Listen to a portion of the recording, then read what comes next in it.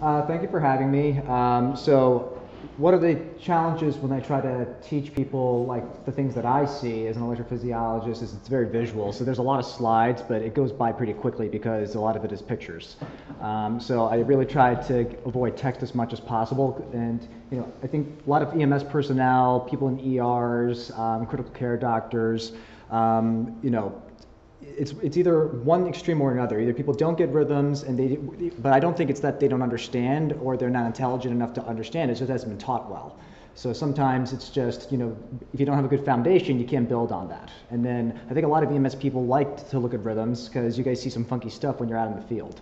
I think most people that go into, first responding fields, they're used to adult rhythms, and pediatrics tends to throw people off. So I'll really do my best to try to explain things from the ground up and try to highlight the differences on kids versus adults. So the disclaimer is that all this is assuming the kid has a structurally normal heart.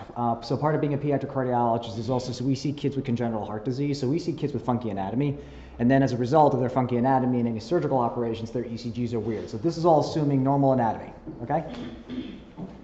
All right, so I'm a pediatric cardiologist and electrophysiologist. I came here in 2016 after I finished my electrophysiology fellowship at Texas Children's. Before that, I was at Children's Hospital Philadelphia and at Children's Hospital Pittsburgh. I came here when the joint heart program was started between Cincinnati Children's and Children's Hospital and Kentucky Children's Hospital when the heart program basically got restarted from a surgical standpoint and an intervention standpoint. So I got hired to rebuild the arrhythmia program. So more than just interpreting rhythms and doing medical management, I do catheter ablations in children, I put in pacemakers, ICDs, and that includes children and some adults who have palliated congenital heart disease, who were operated on as infants and they're 40 years old and the adult arrhythmia doctors have no idea which vein goes where. I've even done procedures on patients as old as 50. And as young as 2 weeks of age. And then part of that is also I deal with what are called channelopathies, which are inherited arrhythmia syndromes, and those are probably a rare minority of my practice. Those patients usually have a clear genetic cause for their dangerous arrhythmias, and they cluster in families. That probably makes up like 1% of my practice. The majority of the time is actually normal kids with normal hearts, and then they have a rhythm problem that they developed or something they were born with, and then the other big chunk are the patients with structural heart disease. So the objectives of this talk, when I was kind of designing it for you guys, I wanted to highlight what are the normal variants for pediatric ECGs and when to be suspicious and call for help. And I think that's the important thing, knowing where the limits of your knowledge is. I think where people make mistakes are they don't want to look incompetent in front of families or in front of their colleagues. It takes a lot of maturity to know what you don't know, and I'm still learning every day. With the partnership we have with Cincinnati Children's, I'm learning from the senior pediatric EP guys there who've been doing it much longer than I have. And there's something new I learn every day, even like when we do conferences with them. Part of that is just obviously I'm a relatively young attending, only 3 years out of practice. So, healthcare, medicine, it's a lifelong learning process. And I think I'd be scared for the day when I don't stop learning something. Now, the other thing I'm going to cover are arrhythmia emergencies in the field, acute stabilization and management, and I'm going to cover not really ACLS, but more PALS for young patients, and what are the limitations of the algorithms. All right, so mind your P's and Q's. So everyone here knows, your guys' background, you've all been taught what basic rhythms are. So everyone understands what a P, Q, or SNT wave are. They understand what normal rhythms should be.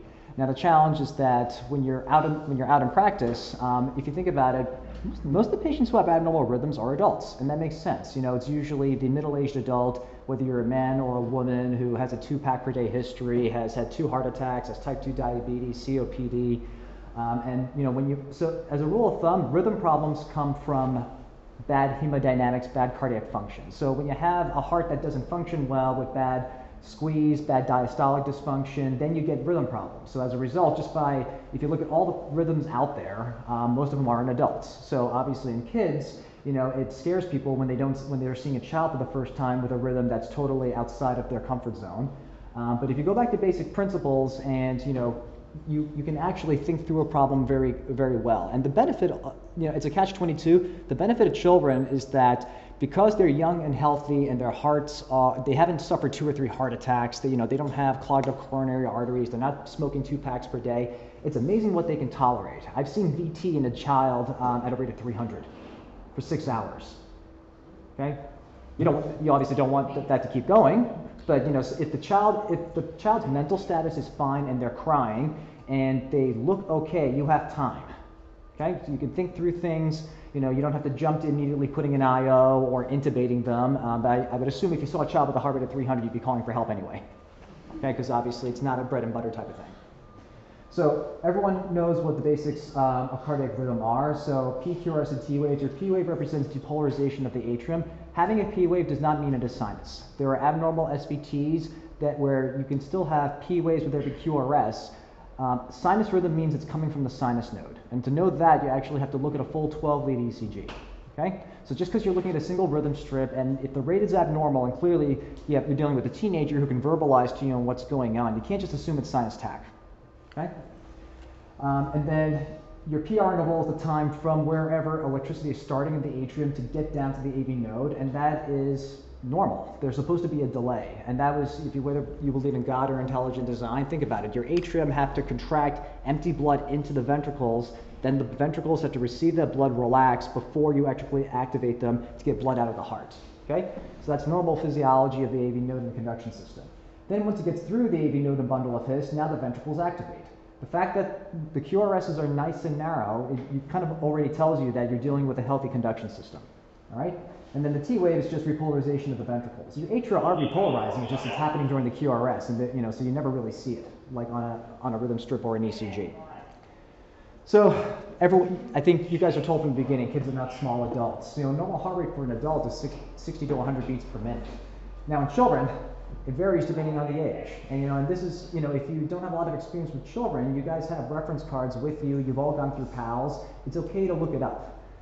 Or if you have a senior person with you who obviously has more gray hairs and this is not their first rodeo, you ask. Okay? So from birth to 1 year, 90 to 170 beats per minute, and it makes sense. As you get older, your peak heart rate can drop. I don't really apply the adult age criteria until 16 years of age. So for the amount of time, and when you're out in the field, when you're away from standalone children's hospitals, keep in mind, most 12-lead ECG machines are calibrated towards adults. It's going to read anything with a rate above 100 as sinus tach, obviously if it looks like P, QRS, and T. Doesn't necessarily mean that it is sinus tach, but you also don't want to lull yourself into a false sense of security. And sometimes you have to put things in context. If you're looking at a 16-year-old who obviously does cross-country and is running 20 miles per week, why would he be sitting there with a heart rate of 120? Okay? Story from fellowship. I had a track runner who was all-state in Pennsylvania, and she was running for like years, and she was fixed at a heart rate of 110, and for whatever reason someone got an ECG, she was in VT, like a slow VT. And then when I looked back at the PCP notes when she finally came to us, the PCP was documenting heart rates of 100, 110 for 2 years. Okay?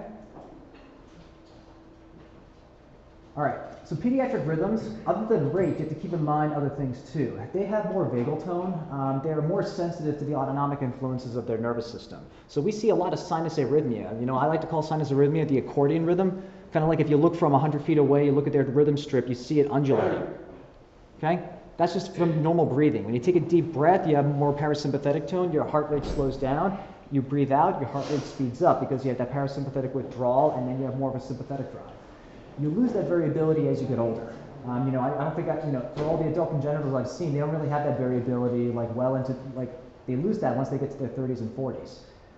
And then, your physiology and pathophysiology changes from birth in the first year of life. So when you're born, if you think about the blood flow of a fetus, before the baby's even born, blood comes from the placenta, gets into the right atrium, goes down to RV, goes out the PA, then it goes into the duct to come back to the left side, and then it goes out the aorta.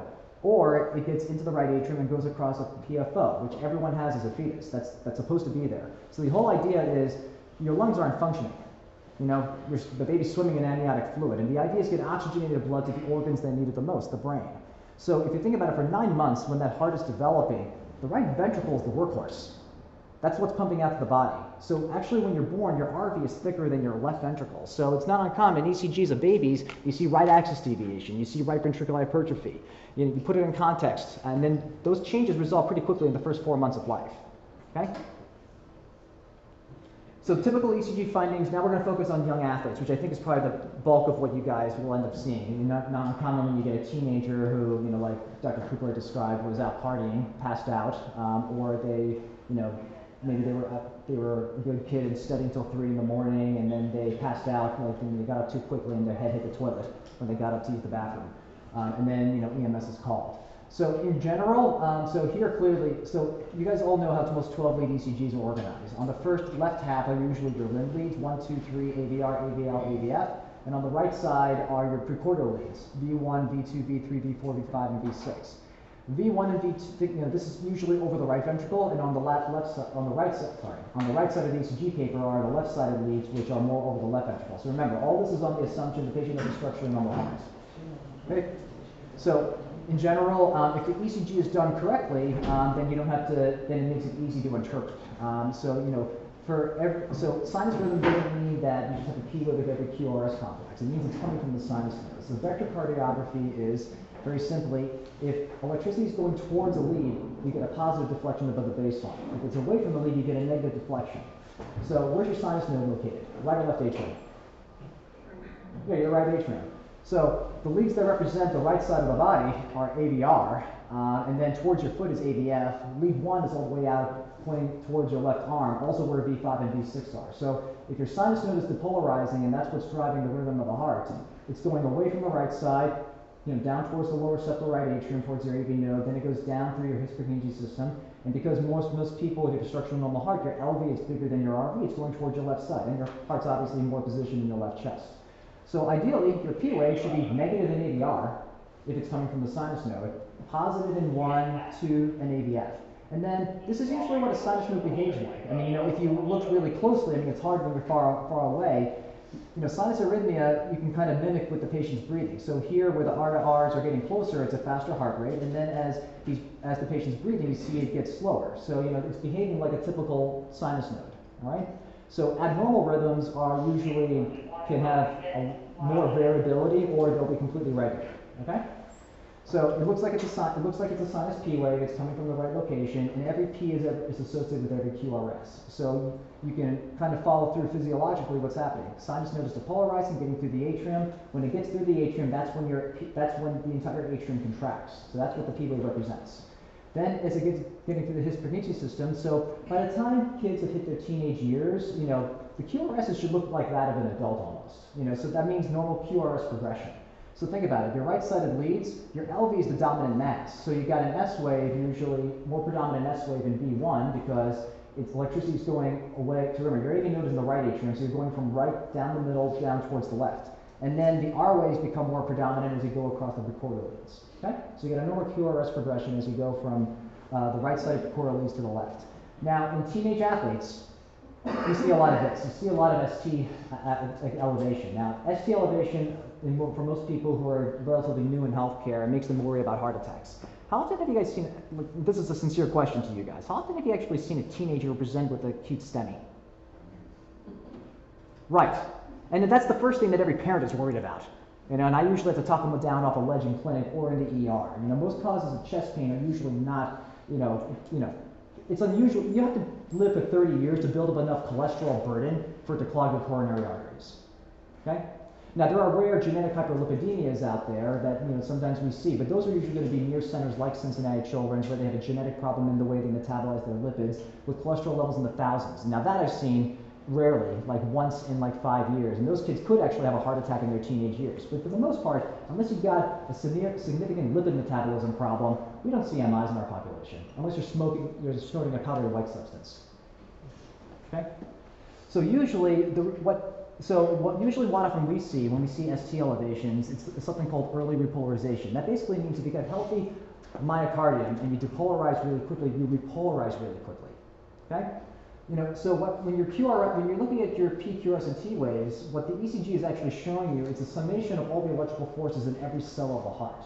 So because healthy children have healthy conduction systems, they quickly depolarize their His-Purkinje system, and you repolarize really quickly. That's why you have that ST elevation above the baseline. And it's usually a particular shape. It's concave in shape, Okay? It's not horizontal, plateauing, or depressed. Okay? And there are criteria like what's considered pathologic ST changes. And that's not something I expect primary responders to be aware of. But when they bring into the ER and the ER doctor's chatting with me, of course I'll take a look at it, and I'll review it. But this is not something I'll call pathologic ST changes. And and if the ST changes are pathologic and worried about a STEMI, they should follow a coronary distribution. Okay? So that's when the adult cardiologists are looking at a 12-lead ECG and they're localizing leads to areas of coronary anatomy. This doesn't really follow coronary distribution anymore. It's all down the precordial leads. If it was all only in like V5, V6, one in AVL, you'd be worried about the LAD or the circ. Inferior right coronary arteries, the inferior leads. So in general, ST elevation that is benign is usually at this concave shape, and in the precordial leads in children, you're allowed to have it up to 2 millimeters above. Okay? Above that is considered abnormal. And in the limb leads, it should be no more than 1 millimeter, so one tiny box above the baseline. And your baseline is basically where your PR interval is. So you kind of draw a line across and you see how much it elevates above. So it's the shape and the magnitude. Okay? All right, another common finding here. So if you look around here, these are pretty big forces. The QRSs look pretty big. So the other thing with young teenagers, and you can even see this in college-age students if they're really well-conditioned athletes, like elite runners, soccer players, a lot of aerobic conditioning. When you're doing a lot of aerobic activity, you develop what's called eccentric hypertrophy. Your heart dilates just because of all the stroke volume. Like if they're running like 30 miles per week, so Lance Armstrong had a resting heart rate in the 30s. Now, if you take away the blood doping, think about it. When you're a really well-conditioned athlete, you don't have to have a heart rate of 70 and rest. With a heart rate of 40, like every heartbeat is a ton of stroke volume. That's just how well-conditioned they are. Okay? So sometimes we see what's called physiologic left ventricular hypertrophy. It doesn't necessarily mean they're a cardiomyopathy, but that calls on us. All right? So I think for a young person, definitely college age or below the age of 18, if there's any concerns, call us. So a lot of literature came out actually this past year, so here, this is physiologic elevation training, but there's no T-wave inversions, there's no Q waves. The QRS looks nice, narrow, and healthy, progressing. It's obviously a sinus rhythm, looking at the P-wave axis. Okay? This is another common variant that sometimes we see in athletes that people freak out about. When the QRS in V1 looks a little abnormal, people always say RSR prime, they worry about the bunny ears. The bunny ears is actually a normal finding in children. Remember, a bundle branch block is not just a bunny ear shape, it has to be a wide QRS. So in adults, the upper limit for a QRS duration is 120 milliseconds, which is 3 tiny boxes. I see this like at 90 milliseconds, or like 100 milliseconds in teenagers. And a real right bundle branch block, it means that you're having the right bundle, so when you have a right bundle branch block, it means that the right side of the conduction system below the bundle of His, it just doesn't conduct as fast as the left side. So as a result, you get a broad R wave, and usually a broad R prime wave. So that means the second peak is like almost twice the height of the first R wave. Okay? So an RSR prime doesn't necessarily mean a right bundle branch block. All right? Now the thing that people worry about also is something called Brugada disease. Brugada disease is a channelopathy. It's a mutation in the sodium channel in the heart, where there's a family history of people dying early. Okay? And they die from ventricular arrhythmias. So usually the Brugada pattern, it can look like an RSR prime, but you have what's called a cove-shaped ST segment. Okay? It goes right into the T wave. Here, look, RSR prime, and it comes right down flat, and then you have a T wave. So this is not a Brugada, that's a Brugada pattern. Oh, sorry. Sorry about that. Okay, make sense? All right. And sometimes this is also very dependent upon the quality of the ECG. A lot of times when people don't have, even I've seen this even in 19-year-old college students, and you think in an adult ER they know how to do an ECG. If you place the leads just even one rib space by accident, you can create that pattern. So sometimes just the ECG being done wrong leads to a misdiagnosis. Okay? Oh, that was not it. Okay. So this is the newest literature that came out recently this past year. So there are ECG adaptations to being an athlete. And I think right now the US is behind where the rest of the world is. And the problem is that the US population, we have a very diverse ethnic population. African Americans, Hispanics, Asians, Caucasians. In populations like Europe, France, you have a much more ethnic homogeneous population. So for them, they have more ECG screening for their pediatric patients. What we've learned is that there are actual differences in ethnicities. So African Americans of West African Cuban descent actually have a lot more LVH that's physiologic. We would be doing tons more echoes on teenagers if we, with the way things are right now. So this is an evolving trend right now. Just to kind of be aware that there are going to be findings that are going to change like how we look at ECGs and what we do in the outpatient setting. Now, this doesn't affect you guys, obviously, in the first responder situation, but just be aware of that it's going to be a changing paradigm in the upcoming years. All right, so now other normal variants, sinus bradycardia, sinus arrhythmia in athletes can be a very normal finding. Now, if you're looking at a teenager and it looks like that their BMI is like less than 20, I'd be worried about them having anorexia. And that's someone that definitely probably needs to be evaluated in the ER, make sure that they don't have severe electrolyte abnormalities from vomiting, and they probably need to be admitted and observed and managed acutely. But otherwise, if you're looking at a cross-country runner who clearly looks like they're healthy, they have good vagal tone, a heart rate of 45, if it's sinus and it looks like sinus arrhythmia, there's nothing to do about it. Okay? Incomplete right bundle branch block, like I mentioned, if you have the RSR prime pattern but the QRS is not wide because you meet the cutoff for a prolonged QRS, it's not abnormal. Usually no further workup is warranted. You'd be surprised how often I get that consult in clinic from general pediatricians. Now, anterior T-wave inversions in children can be normal. Okay? So it's actually okay for kids to have T-wave inversions, V1 through V3, in isolation of itself. If the QRS looks fine and it's a sinus rhythm, and that has to do with early repolarization. It takes a while, like into your third decade of life, for the T-wave to flip upright. Okay? You have to put it in the context of other findings. So it's never just like one single finding of itself that usually mandates emergent evaluation. Okay? Sorry. All right, ectopic atrial or junctional rhythms at a normal rate for their age is also a normal finding. Sometimes if they have high vagal tone, your sinus node just isn't very active, you'll have escape rhythms. They'll have a lower atrial escape where the P wave doesn't look like it's coming from the sinus node, but if it's at a rate of 70 and the kid's 16, nothing to do. Right? I've even seen junctional rhythm in athletes. And then if I put a 24-hour halter on them, I can see they clearly have a sinus node when they're active, like it wakes up when you get them to run. Or if you have them hooked up to a monitor, obviously if they are, unless you think they're unstable, don't do this. You can just have them jump up and down and then you see the P wave come in. Okay? First degree AV block is also considered a normal variant. So the upper limit of a PR interval for an adult is 200 milliseconds. In a teenager, it's 160. So remember, if you're looking at an ECG that was done in an adult ER and doesn't have the pediatric software, it interprets it according to adult standards. It's going to call every teenager with first degree AV block. Doesn't mean it is. Okay? But even then, if I had a healthy cross-country runner with a PR interval of 210, nothing to do. Okay? So everything I'm saying is predicated on assuming no symptoms. So symptoms are what drive the management of patients. If you're worried about an ECG abnormality. So it really comes down to history in context with the ECG. And I see Mobitz 1 all the time in athletes when they're asleep. And for all the teenagers I do halters on, I see it always between 1 and 3 a.m. I'm not putting pacemakers in teenagers for that alone. Okay? That's just from high vagal tone. There are borderline findings and abnormal ECG findings in this new consensus statement. So I don't want to focus on this because this is a changing paradigm. So I think until things formally change at the national level, we're kind of currently managing things as status quo. Okay? Just be aware that it's a changing field right now. All right, so now we're going to go through some cases that I think that are very much up your guys' wheelhouse.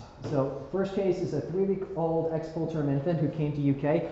This was month 1 for me as an attending here at UK. It was like, welcome to attendinghood.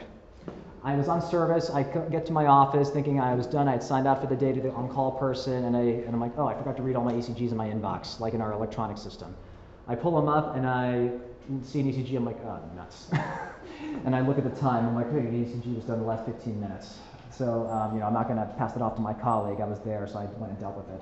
So this is a kid that was in the ER. 3 days of poor feeding, fussiness, and emesis. In the last 24 hours, he was not able to eat, and he's had decreased urine output.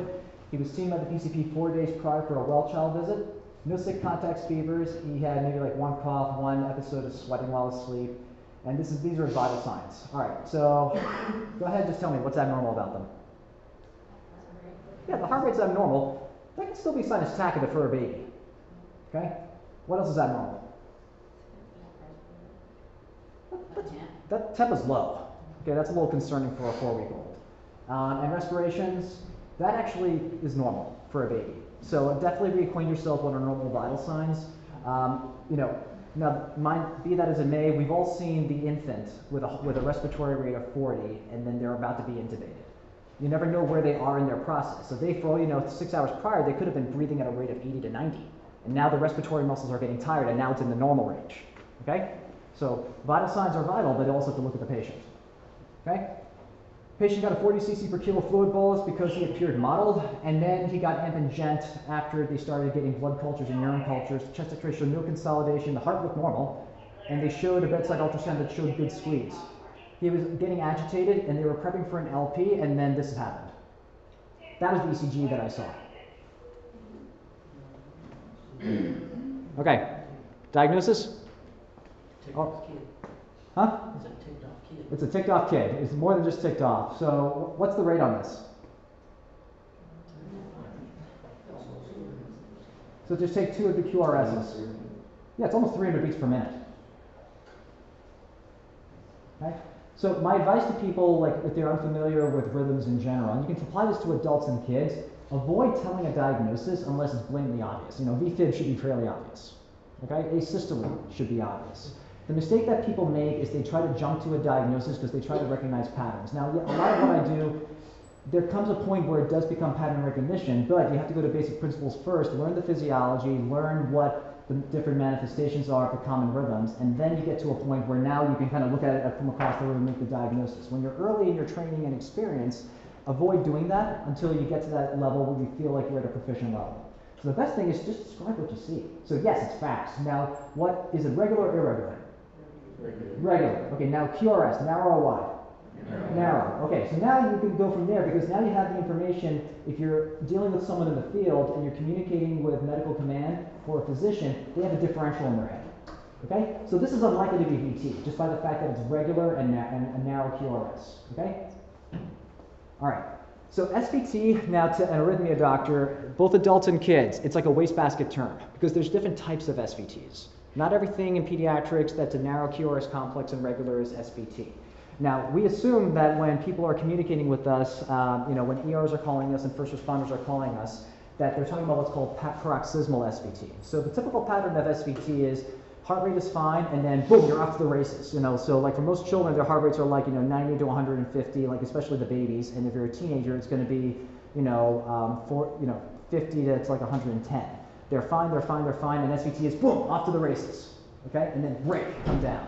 As opposed to like if you put them on a treadmill and you're running them, sinus tachycardia is gradual, right?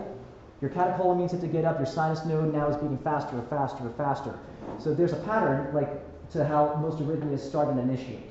So when people talk about SVT, I assume most people are talking about one of these two.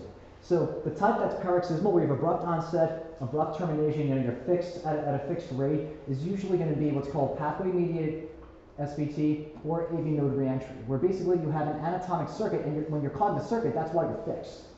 Okay? Now there are other types of SVT. SVT just means, so we know what it stands for, supraventricular tachycardia. The PALS algorithm was designed really to deal with this, which covers 90% of the SVTs out there in children. It's not designed for this. Okay, and this is where I've seen people get in trouble. Okay? Because what happens is they think, oh my God, adenosine's not working, it's not working. Now they're shocked, they made it worse. When you try to fit a round peg into a square hole, that's when you get into trouble. Okay? So it's fine. The algorithms are good are designed for first responders, ER doctors, and people seeing a patient on the front lines. But now, if something doesn't fit, or you do something that makes the patient worse, stop what you're doing and rethink what's going on. Either you had the diagnosis wrong, or you did something wrong. Make sense? Okay. So most SVTs come into two categories. Those that respond to adenosine, that means they're dependent on the AV node, or those that don't respond to adenosine. Okay? So adenosine works by acting on the AV node. It inhibits conduction, it blocks it very transiently. What's the half-life of adenosine? Seconds, right. So what happens is that it's in by your red blood cells right away. So if you have to give adenosine to a patient, what are the logistical things that you're going to do? Well, where's the IV go? As close to the heart as possible. Okay? Now you can do it through a foot IV. You're just going to have to give you either have to be a very big gauge with a very good saline push. Okay? And sometimes your IV you have is what you have. I mean, I've even pushed it through a scalp IV. You've got to be careful, obviously, with a more delicate IV, you can blow it. Okay? But ideally, you want it as close to the heart as possible. Okay?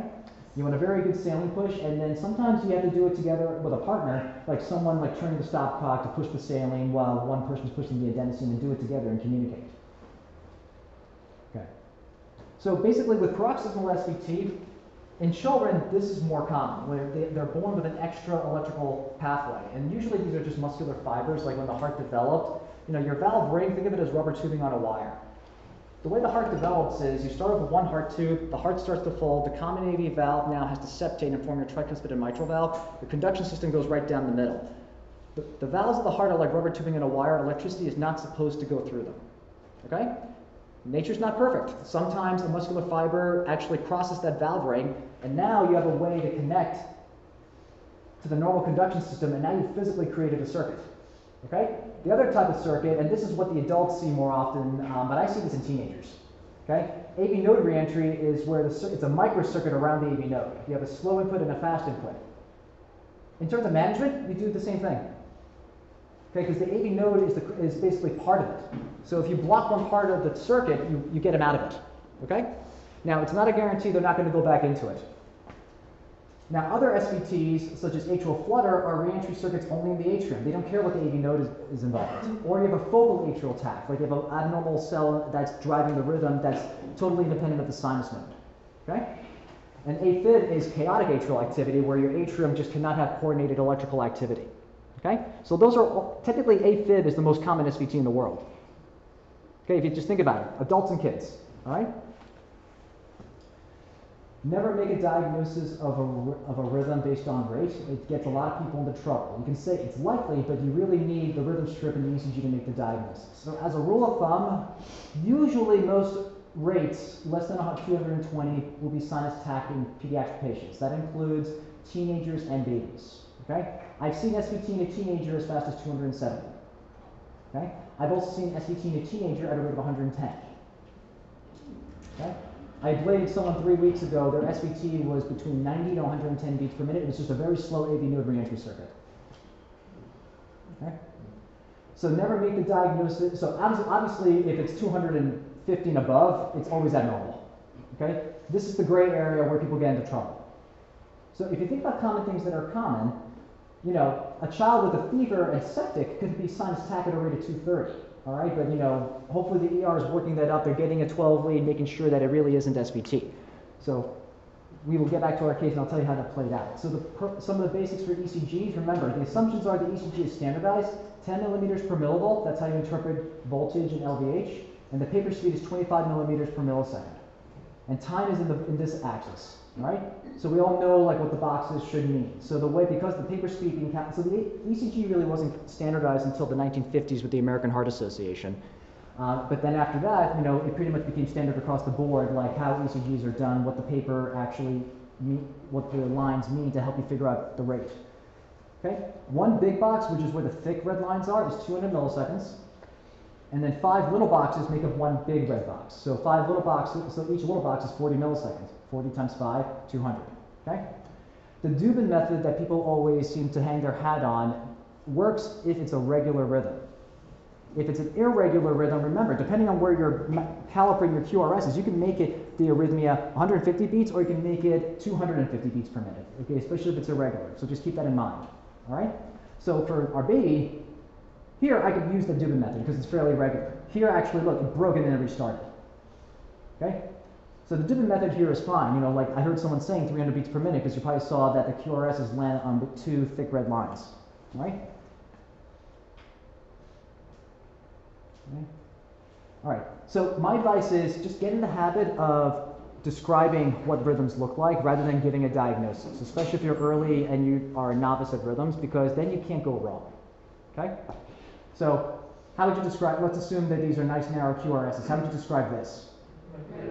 How would you describe this? Now, regularly irregular. Yes, and then this? Irregular.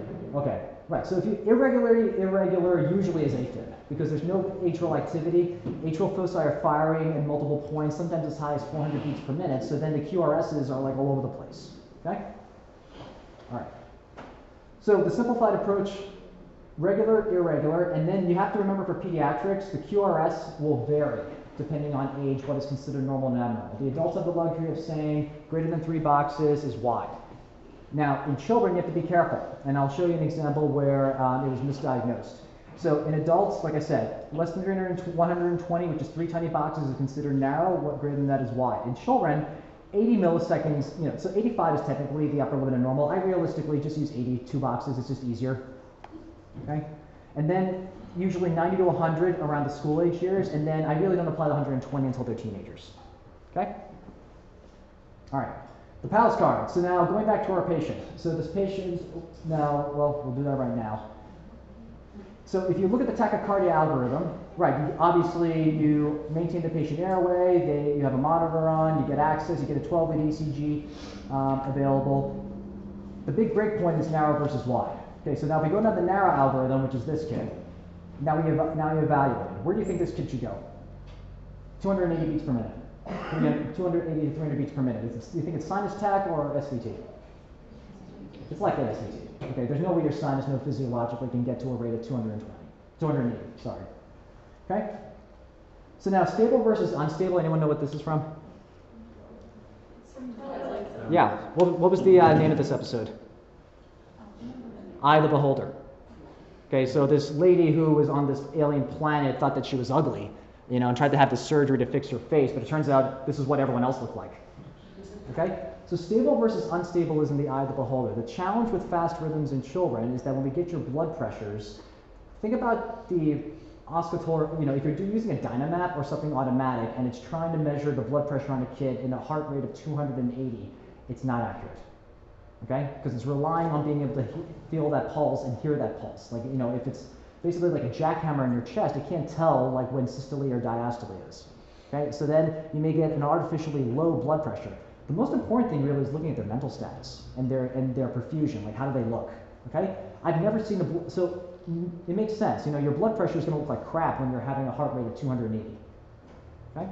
But because kids are young and their myocardium is healthy, you caught them early in their process, they have only been in it for maybe like an hour, they're going to look okay. So you got to go with that, and that'll help you decide stable versus unstable. I've seen kids get shocked unnecessarily when they're talking and mentating, like 5-year-olds. Okay? But this is where I have to remind myself as the arrhythmia doctor, I have the benefit of my training. I've seen the unstable SVTs, I've seen the ones that appear stable but are unstable. So, we always trust you guys out in the field. You're the ones looking at the patient. Okay? So I'll never Monday morning quarterback in that case. Well, because you can justify it. All right, so options for the treatment of SVT. Vagal maneuvers are age dependent. We don't do corneal eyeball pressure. That's just not standard of care. You're going to give the kid a corneal abrasion. Okay? You can do ice to the face. Ideally, what you do is you take ice, put it in the Ziploc bag, add a little bit of water, and then you put it over the bridge of their nose. And basically, it's a diving reflex. It stimulates the glossopharyngeal and the vagus nerve to put a parasympathetic impulse to try basically do what adenosine does. It slows conduction of the AV node and tries to block and break the circuit. Okay? So you can, if they're old enough and they can cooperate, most 5-year-olds will understand. If you stick a straw in their mouth, tell them blow really hard. That's basically, if you tell a 5-year-old to poop, they're just going to giggle at you. Okay? I mean, hell, I giggle now at the age of 36. Okay? Teenagers can do a handstand. That's something I would advise in the outpatient setting if they have, once you've made the diagnosis of SVT and they're trying to decide if they want an ablation or not, only if they're coordinated and obviously they can do it. All right? Would not be advising that to a 10-year-old. The modified Valsalva is something that came out recently in the last couple of years where, they bear down and then you lay them supine and you raise their legs, okay? It improves the efficacy of trying to break SVT. And then there are medications. So adenosine is great because it's so short-acting, and it does two things. It's more than just getting them out of SVT, it's great at making a diagnosis. Because if you go back to kind of that picture I showed you about different types of SVTs, it helps me figure out mechanisms. So ideally what I want, or any pediatric cardiologist, when we're getting involved for a child with a new diagnosis of SVT, you want to run a rhythm strip and give the adenosine and mark when you're giving it. Because it will show me what happens, like when you give the adenosine, does it slow down and then you see multiple P waves, so it might just be a focal atrial tach, or does it abruptly break and you get a pause? That tells you that it's adenosine sensitive. Because now management, I know what to put this kid on as an outpatient.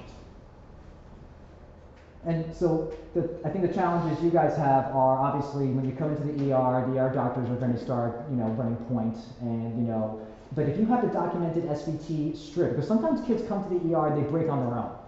And then, if I see them in the outpatient setting, and I don't have the SVT documented, I'm not going to recommend a catheter ablation if they're a safe age and size. As a rule of thumb, I don't take kids to the EP lab for ablations unless I see a documented abnormal rhythm. Can you imagine how many kids I would take and put catheters in their heart if they came to me just for palpitations? Okay, so ideally we want to see it documented before we do something invasive. Okay, so it's helpful, like from you guys, if you actually have it documented, you have it on a rhythm strip, and let's say they convert by the time they get to the ER, they can't get a 12 lead. Make a Xerox copy, give it to the ER doctor so it's part of their chart, because that helps them in the long term. And then DC cardioversion is always an option. Okay. All right, so the starting dose for adenosine in a child is 0.1 milligrams per kilo. You can give up to 0.2 per kilo or a max of 0.3. I've given higher doses, but that's on me. But for you guys, you have to go by what PALS recommends. It's an extremely short half-life because your red cells eat it right away, hence the logistics. You want to get it in an IV as close to the heart as possible. And then this is the typical dose what you would give for a newborn. So it's a very small syringe, 3 in decimals. Okay? And this is what you want. This is what I want to see, like for a child that presents for the first time in SVT, because it gives a this is that same kid, by the way. This is the Xerox copy. So like when I went to the ER and the kid was in SVT, they were worried the kid was septic, and he went into it right in front of us like, no, this is SVT. I basically had to take the adenosine out of the ER doctor's hand and do it myself, because people were fixating on sepsis. So here's the kid in SVT. We give the adenosine, and it abruptly breaks, and then it actually reveals the answer. P, wide QRS, delta wave, he's got WPW. So now I know why he's having SVT. He has an accessory pathway, okay? And then pre-excited, and then his QRS is back to normal, okay? So here's the other take-home message. Most kids with WPW, they may not always have it on their 12 lead, because what you're seeing on the ECG is basically what is the more predominant electrical conduction through the heart. The challenge with young kids, they got healthy AV nodes, and if it conducts the same or faster than your accessory pathway, your ECG is going to look normal. So remember, they're competing with each other. You have that extra electrical connection, and then you have the normal His-Purkinje system. Now, so the kid came out, but now he went back into it. Now what? Kid stable.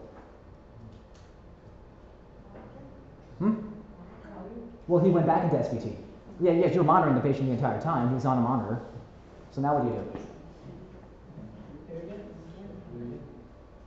do? So,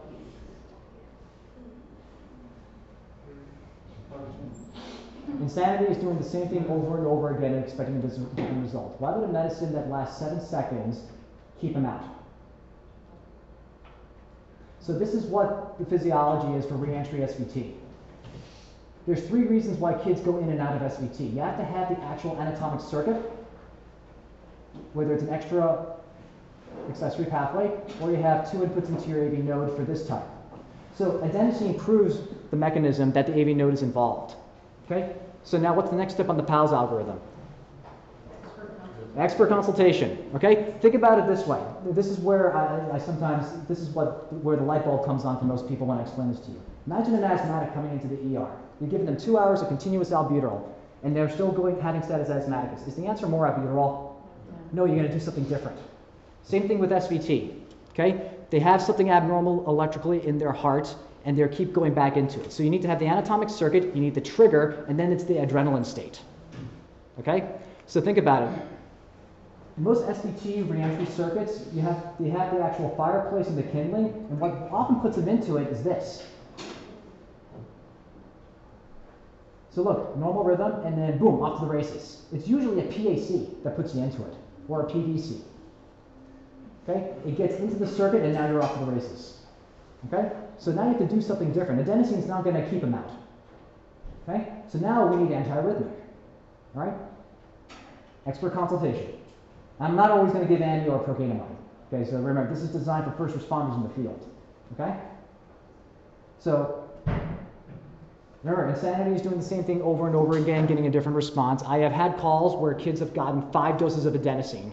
And this is where communication is important. If you're on the field and you're calling medical command for advice, and you tell us narrow complex, regular tachycardia, yeah, the safest thing, yeah, and if they're stable, go ahead and do vagal maneuvers. That doesn't work, give the adenosine. The most common misinformation that I get is they tell me it did nothing. Well, no, if it paused and then it reinitiated, that tells you something. Tells me the mechanism. Okay, now you got to do something different.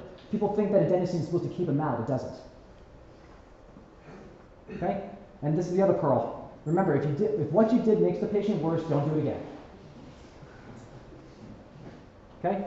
So here's what happened. This is the expert consultation. I was there in the ER. We confirmed the mechanism. We did a limited echo while he was in sinus, and his heart function was depressed. So babies, when they're in SVT, I always worry about, because you never know if they were in it for 30 minutes or 30 hours. Because remember, when babies are in SVT, they're fine up until a point. Think about it. The heart's a muscle like anything else. Is it feasible for them to be beating away at 300 beats per minute? No. They can probably tolerate it for a few hours. Now, a 40-year-old man will face plant within 30 seconds. They can't tolerate that. Okay? But it's amazing what kids can tolerate. So when you're seeing a kid, and I always worry about the kid who has SVT and is vomiting. That tells me they have such low cardiac output, they're not perfusing their gut. And they were probably in it for like 12 hours. Okay? So this kid, because his function was depressed, I didn't even hesitate. I loaded him on IV procainamide in the ER, and then we transitioned to PO flecainide and kept him out. Okay, so antiarrhythmics will work by altering the conduction tissue of the heart. So now he won't. Now if he has PACs and PVCs, it's not going to initiate. Okay. And after 1 to 2 days, you keep him out, his function normalized. Okay. He was only in the hospital for about 3 days. Didn't even have to be intubated. Okay. So adenosine tips. Remember, the first time a patient presents, try to get a 12-lead or a rhythm strip running when you give the adenosine. It gives us a lot of information how to manage these kids. Okay, and also keeping him out. And you try to keep the infant calm as best as you can. I know it's a challenge. Okay, try to limit the motion artifacts. So, adenosine always has this. People always say it gives you the sensation you're going to die.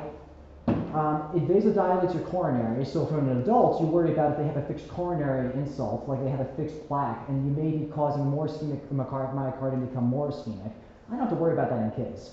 The other thing that adenosine does, and this is something that I think is not imparted to people, yes, it blocks the AV node, and then it's a sympathomimetic. It actually causes release of noradrenaline at the nerve endings, and then you go into sinus tach. So it's that release of noradrenaline that makes people feel like they're going to die.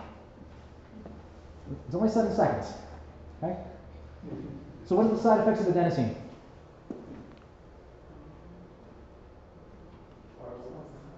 So not heart block, but it causes a pause.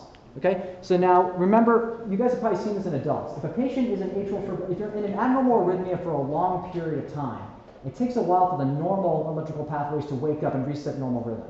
So have you guys ever like cardioverted an adult in AFib who's been in it for like weeks to months? Or at least as far as you know, been in it for a while? You guys may not have this experience because by the time you get to them, they get admitted to the hospital and then it's all being done in the hospital. So the patients who've been in AFib for a while, like if they've been in it for like weeks, and sometimes that happens, because a lot of times adults get picked up when they see their primary doctor, they hear an irregular rhythm, and they never knew they went into it. You have to assume they've been in it for at least 2 days. When you're in an abnormal rhythm for a while, and then you try to convert them out, you get a long pause, because it takes a while for the natural sinus node to wake up and like reset itself. Okay, so one side effect of adenosine is a pause. Okay, and yes, it scares you, but usually in a young person, their sinus node will wake up pretty quickly. Okay?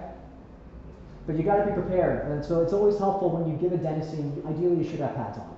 Because you never know if they were in it for, I've never seen this in a young person, so maybe in a adult congenital patient or an adult, when you're going to give adenosine, have pads on, because if they're asystolic and now their sinus node isn't woken up, then you got to transcutaneously pace. So just be prepared for that. I've never had to do that in a child, because usually with a healthy sinus node, it wakes up pretty quickly, even if they've been in it for 2 days. So a long pause, there are other things also. Adenosine can destabilize regular rhythms, and you can convert into another rhythm. I've seen SVT go into AFib. Okay? I've seen SVT also go into VT. All right? But more often than not, that doesn't happen. But just you got to be prepared for that. The other thing was also this that people aren't aware of. It causes bronchospasm. So don't be like, for the teenagers that show up in SVT, you give them adenosine. Have you guys ever seen them all of a sudden start to wheeze? Or they cough? Or everyone's focused on the rhythm, they don't realize it. If you listen to them, they're actually bronchospasm. It's a transient effect, it comes off right away. The nightmare that I have encountered once is a kid with status asthmaticus and SVT. Okay? That's a rarity. Okay?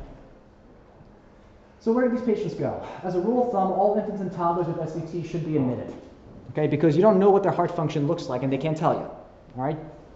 And then ICU versus floor depends on the ED course and also the hospital. At Big Children's Hospital, when I was at Texas Children's, we admitted neonates with SVT once you got them out to the regular peds floor, because on our cardiac floor, which has telemetry but wasn't an ICU.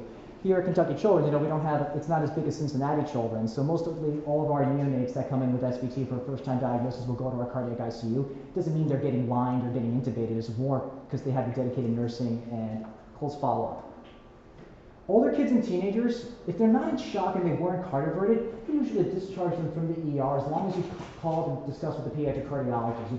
The ER physician can write them a dose of beta blocker, and then as long as they have a follow-up established with us. Because the teenagers will know when they go into it, okay, as opposed to a toddler or a baby. So this only if you've already coordinated follow-up. Okay. IV antiarrhythmics, the ones that I'm commonly used to using, Esmolol, it's basically IV beta blocker. It's also a short half-life, minutes. Not seconds like adenosine, but minutes. I'm always wary if it's a baby about giving Esmolol unless I'm confident that their function is okay. So the problem with arrhythmias in children is that if you're in it for a long period of time, the heart function starts to get depressed if you're in it for like 12 hours plus. Now, if your heart function is depressed and I give an IV beta blocker, what can happen? I can make them collapse. So think about it. Cardiac output is heart rate times stroke volume. If your stroke volume is depressed because the heart muscle is weak, and then I take away the heart rate, that's when you would get into trouble. Okay? Procainamide is ideal for WPW patients in AFib. Amiodarone, ideally should only be given through a central line, but in a code situation, you can give it through a peripheral IV because it's toxic to the peripheral veins. It can be cardiodepressive in young patients, particularly those that are under age 5, because kids' hearts are very calcium sensitive. Amiodarone is a calcium chelator. The instant you get into the bloodstream, it soaks up calcium, and now their SVR will drop. So often when I do it in an ICU setting, obviously it's not a code situation, I'll pre-medicate with calcium gluconate before I give amiodarone. Lidocaine is an option for frontline providers per PALS. It's actually a good medicine for VT. I would say, obviously, I would think if you're getting to these medicines, you're already involving us. So don't do it without our backing. Okay. Now, for kids with a known history of SVT and they're coming back to the ER, and that's not uncommon. So what do babies do really well in the first year of life? They gain weight. Okay? So usually they're outgrowing the medicines we put them on. Okay? And if the parents aren't compliant and they're on the same dose they were on since 1 month of age and now they're 6 months of age, no kidding, they're breaking through. Okay? So if the kid presents with breakthrough SVT to the ER, usually if they're good families, they'll call us and they're telling us they're breaking through. We'll say, go to the ER immediately. You probably need to admit you and go up on your medicine. Find out when their last antiarrhythmic dose was, because if they're in SVT, sometimes if they're stable, you don't have to shock them, obviously. Sometimes the easiest thing, give them an extra dose of their antiarrhythmic, wait 15 minutes, they're stable, then give the adenosine, and they'll stay out. Because remember, if you give the adenosine, they don't have enough antiarrhythmic on board, they can just go right back into it. Okay? Find out when the last time the kid ate on the off chance we have to cardiovert, and have the kid connected to the monitors, ASAP and IV access, and call us. Okay? We will never yell at you guys for calling us. All right. Questions so far? All right. So one of your colleagues actually asked me a question that is worth, and I'm glad I had this prepared. So this is the one condition you never give adenosine. Okay? So just describe that rhythm. Don't give a diagnosis, just describe it. So I'll guide you. Regular or irregular? Irregular. Narrow or wide? Wide. That is wide. So this was a teenager who was doing pull-ups on ROTC and then felt his heart suddenly start pounding out of his chest. He was awake, maintaining fine, went to the ER. That is the ECG. Okay, one of my partners who was on service called me. He's like, Sean, I'm getting called about a wide irregular QRS tachycardia in a kid, and I'm like, there's only two things that cause that. Either he's got a wide QRS at baseline and is in a weird atrial tach, or it's pre-excited atrial fibrillation. And I asked to see it, and I'm like, oh crap. So this is the one time you never give adenosine. So now, if you go back to, so the way to think about WPW and pathways is this, and this is actually an important concept. This is the reason why I think people get into trouble and don't understand it. And this is how I teach parents in clinic when I tell them what WPW is. WPW is named after 3 cardiologists who discovered that if you have this pattern on your ECG, P, short PR, delta wave, wide QRS, Okay? Delta wave, YQR, short PR interval, that leads to SVT, like reentry SVT that we saw in that baby. Okay? So what I tell them is this: imagine your heart like a nightclub. Okay? Heart has a right side, has a left side, you've got a pacemaker, the natural, which is the sinus node, and you got your AV node, his Purkinje system, and this is your, okay?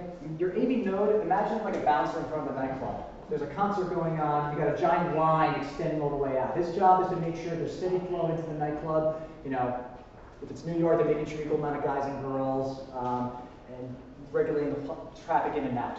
Now you have an accessory pathway. Now imagine you got this jackass at the back door of the nightclub who's letting people rush the stage. What happens? It gets chaotic. All right? So what can happen with SVT is if it degenerates into AFib, now you have multiple atrial foci firing at once. Your atria are going to raise at 400 beats per minute.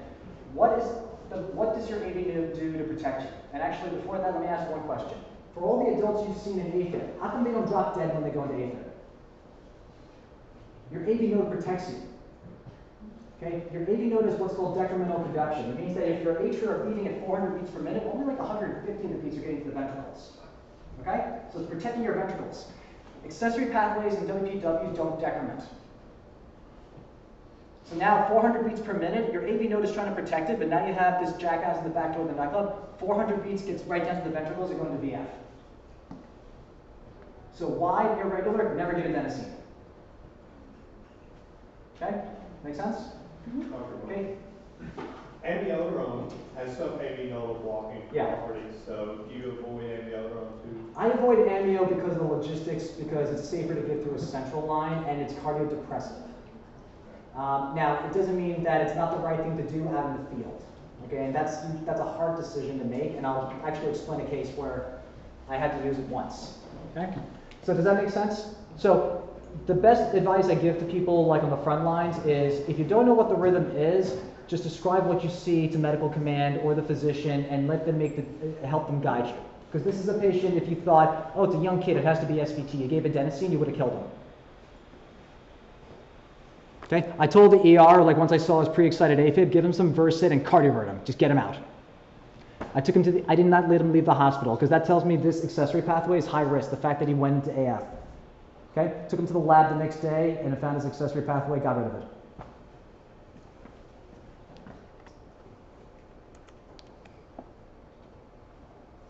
Okay.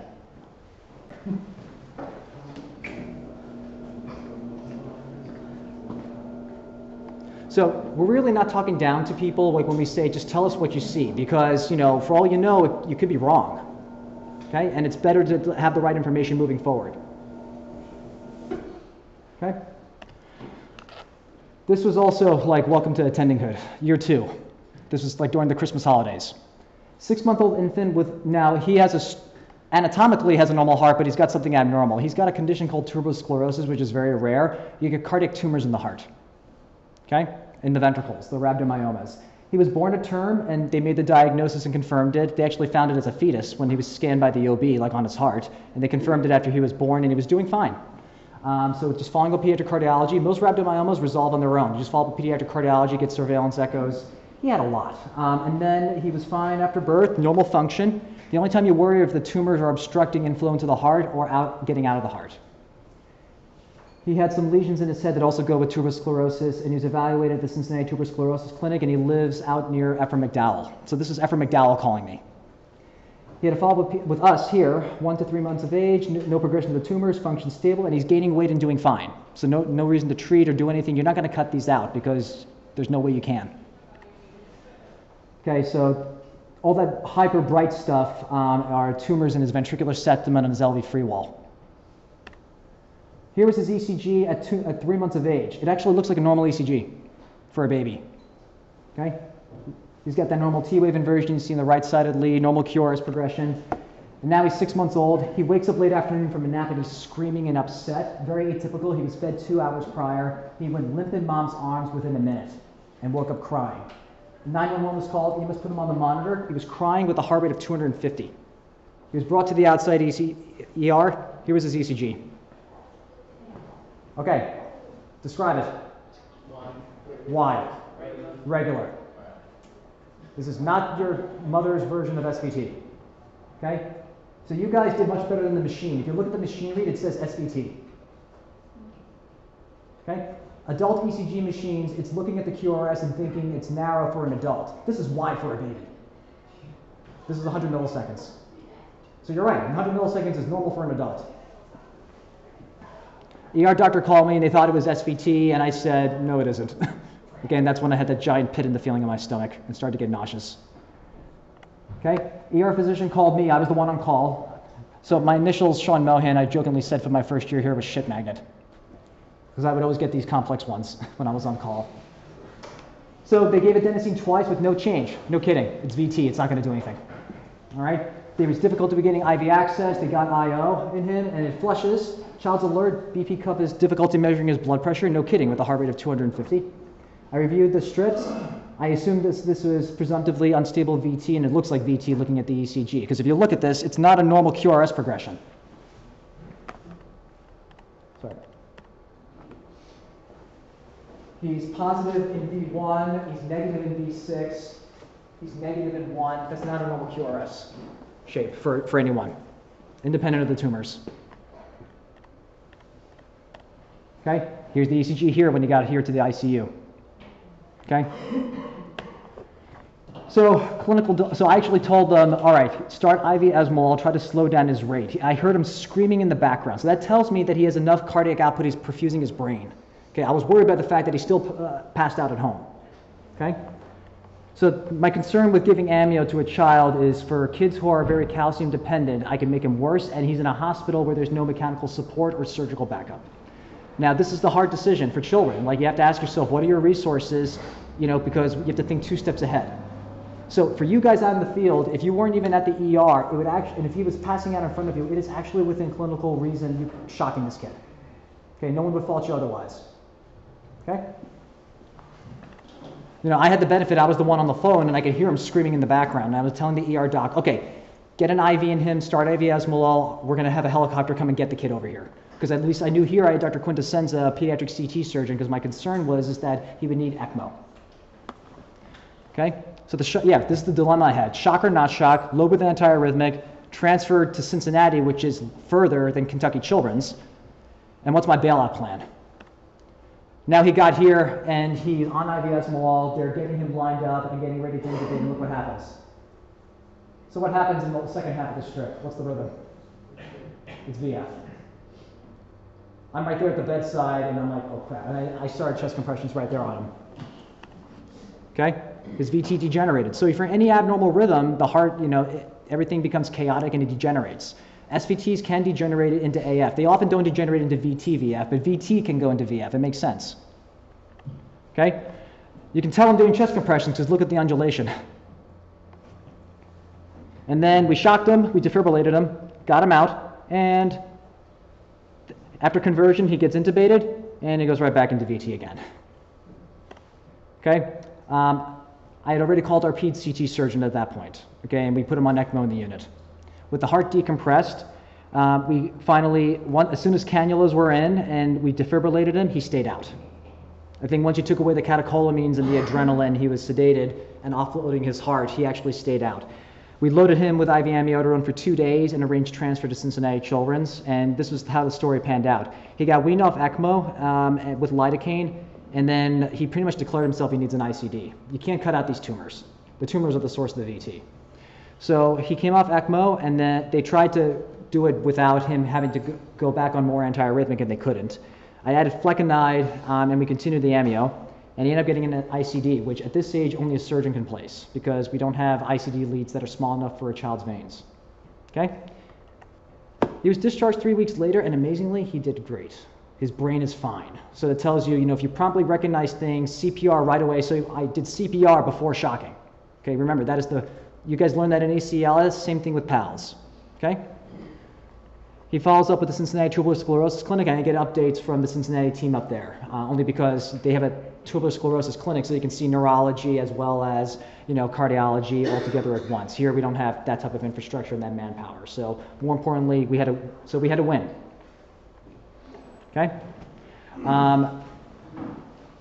This I'm going to go through really quickly. 14-year-old kid with an irregular heart rate who I saw as an outpatient because he had idiopathic VT. So he's in sinus rhythm, and he's having these random PVCs and having a burst of VT. He's fine. It was just found by accident, like when the PCP was auscultating. He's like, yeah, this is a regular rhythm. Got an ECG, here we are. So he already done a Holter as an outpatient, and he was having runs of non-sustained VT, and he's fine. He's like this tall, a baseball player. His echo had a normal anatomy. I did a stress test, and his PVCs went away, which is a good sign. So usually most channelopathy disorders, if this was something congenital like a gene mutation that was adrenaline sensitive, usually VT gets worse when you exercise them. The fact that the VT goes away and it's just sinus tach, that's a good sign. That means I know he's safe if he does sports. Okay? The adults see this too. This is idiopathic right ventricular outflow tract VT, which the adults see and I see. So we don't always jump to ablating. We only treat if they're having depressed function from all the VT or if they're symptomatic from it. He didn't feel it. And I probably didn't have to treat him, but I was trying to make his VT better. So I started him on a beta blocker, and I lifted his activity restrictions because he had a good stress test. Nadolol, I'm not going to go through all the pharmacology. You guys know how it works. It's a beta blockade. It suppresses your adrenaline tone. His father then called me 3 weeks later because he was concerned for signs of clinical depression. Nadolol was discontinued because beta blockers can't do that. You guys see adults who go on a beta blocker and they get very depressed, they're sleepy. And then I started verapamil, which is also a good medicine for this type of VT.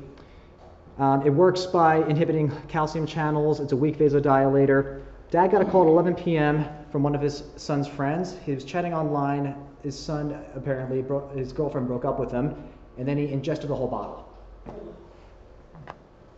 911 was called. There's your rhythm. Guesses?